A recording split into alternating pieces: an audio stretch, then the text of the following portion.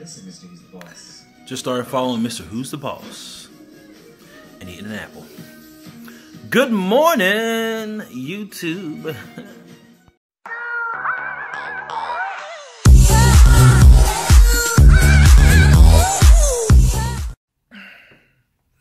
What up, YouTube? It's your boy GRAJSMO.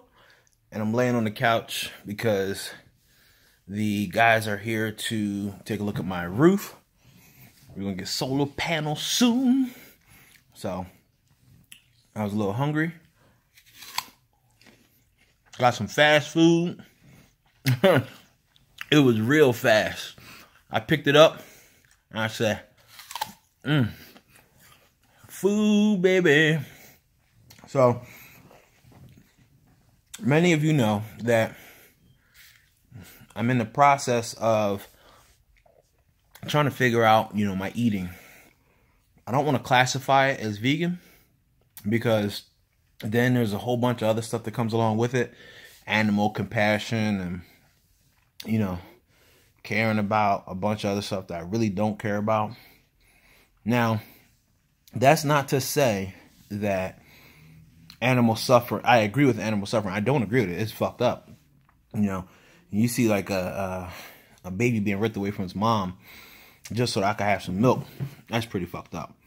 But I heard a story the other day where a guy called the animal, what's it called? The animal protection people, and he helped a bird that was bleeding, and supposedly they gave him a check. So me, I don't know. I don't think I would have went out of my way to help protect the animals in that manner. I don't know the animal. What the hell is the thing called? I don't even know what it's called, but I don't know their number. So I wouldn't have been able to do what he did. So my thing is, I care enough about animals. Like, I'm not going to go out and hunt down animals, but if I feel like I'm being threatened, I'm gonna defend myself. Like, let's say a dog is chasing me and he's barking at me and snarling. I'm gonna defend myself. I'm gonna kick him right in his teeth. I'm not gonna be like, "Oh, Mr. Doggy, what's wrong? Are you upset? Are you hungry?" And he wanted to bite me in the ass. That's just crazy. Like when I go to customers' houses and they dogs and cats be rubbing up against me, I push them aside. Like, "Yo, man, get out of here. I'm trying to work." I'm not an animal person, but at the same time, I don't believe in, needless suffering. So, am I vegan? No. Like, my work boots are leather. My belt is leather. I like Timberland boots. I know that, like, there's a lot of controversy about it with, the tree and the hanging and the leather and the suede and the animals. But until we get a vegan one, in a size 15, then, what else am I supposed to do? On the same hand, until we get some more vegan restaurants, like, what else am I supposed to do? If I'm out working, yeah, I'm going to, if there's a vegan option and a non-vegan option, I'm going to go for the vegan option. But if there's no option, what am I going to do?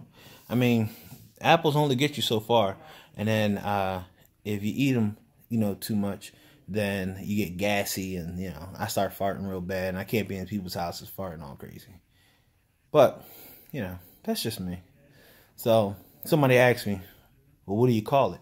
Like, I went over to my brother-in-law's house the other day and everything either had cheese, milk, or egg, or something. It was not, there was no vegan option at his house.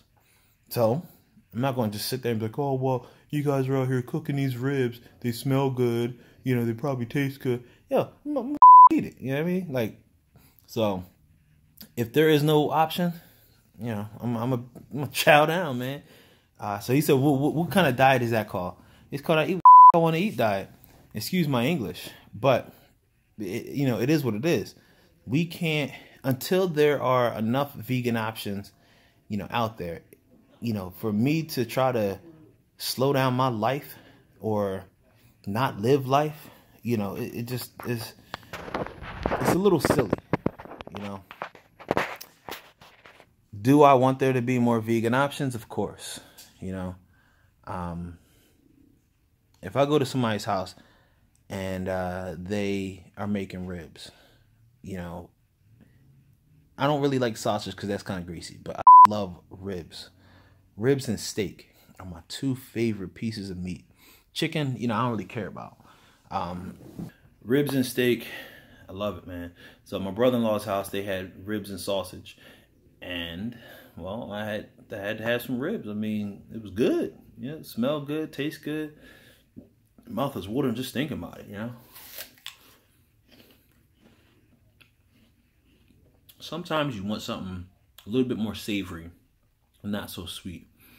Sometimes fruits and vegetables, while they're good, they could just be, I don't know, it tastes too good. You know, like, well, I'm sorry, it tastes too healthy. Sometimes you want something that's going to make you feel like, that was fattening, you know? So I try to, you know, go mostly plant-based. At the house, we don't buy any meat. We have no meat products. My wife may do some dairy stuff with the coffee and the Cheez-Its and cheese slices, because cheese slices taste terrible. I haven't found a good, you know, sliced cheese that's affordable, you know, for my daughters. Like they might make sandwiches. I haven't found anything that is any good. So, but you know, I would like to be vegan. I really would. My problem is nothing is vegan.